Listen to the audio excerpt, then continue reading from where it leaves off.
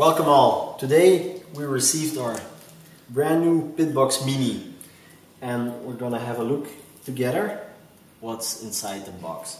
So first of all, we see that the PIDbox Mini is in a nice casing, and what we see is also the version of which PIDbox Mini we bought is indicated on the box. It's very important to check this when you receive the box. So this one is the indoor version, and you also have an outdoor version. Also, all the technical details about the product are also mentioned here on the outside of the box. So when you receive the device, please check that this is similar to your order. So when we start unpacking it, you see that there is some plastic foil around it to protect it from humidity and dust. Then we see that there is also a sleeve around the device, which can easily be removed.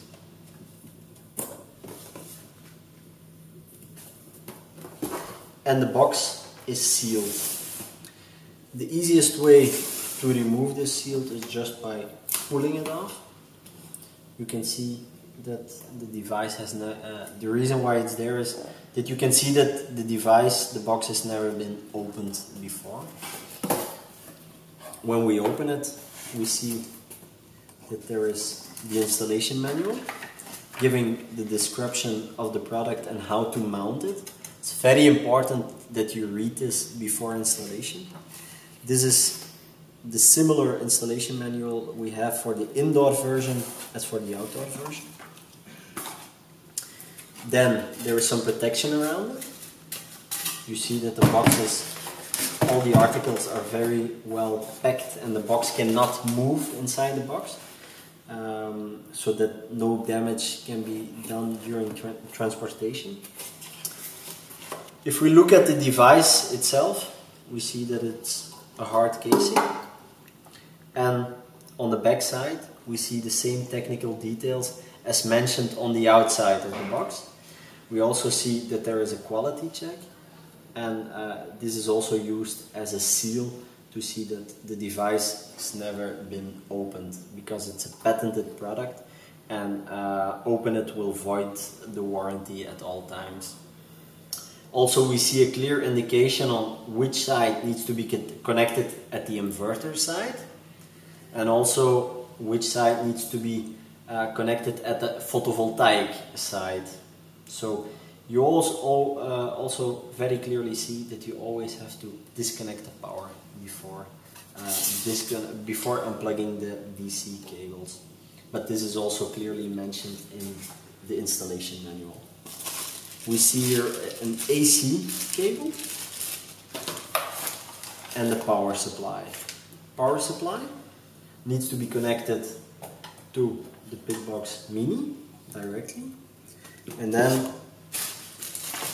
the AC cable can be connected easily to the power supply,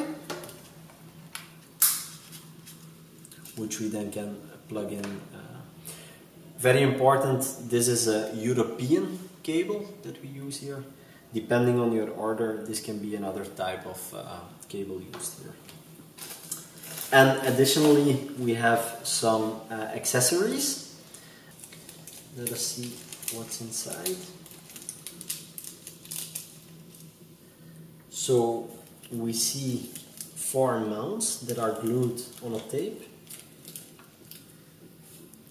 2 washers,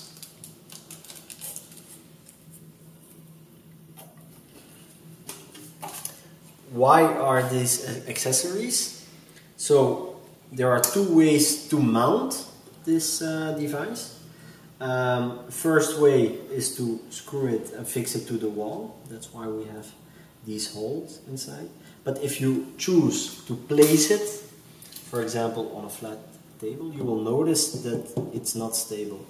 Then you can use these spacers to glue on side, at the underside, at the bottom of the PIDbox Mini, and then you will see that it's stabilized.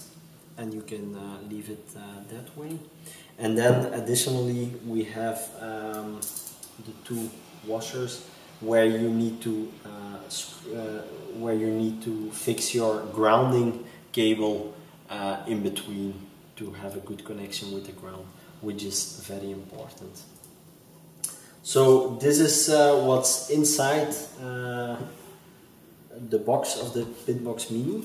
Thank you for watching, and if you have any more questions you can always send us an email or give us a call. Thanks.